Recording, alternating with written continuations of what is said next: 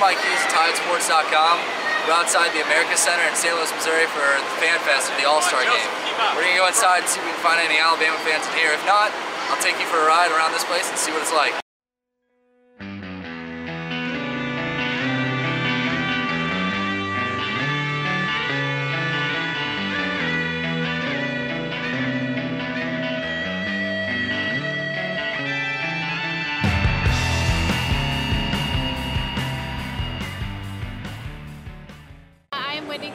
I am an attraction manager here at Fanfest.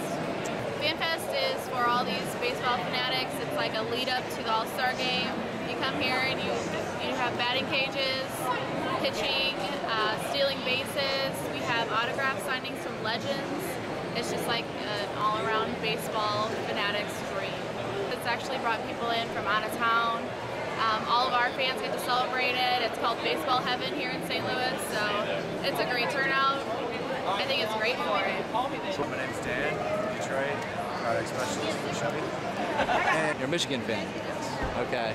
Well, what do you think about the SEC football, like University of Alabama? They're a good program.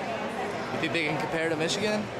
Yeah, sort of, kind of. Sort of, kind of? I mean, yeah, they got good players just like Michigan. Fair enough.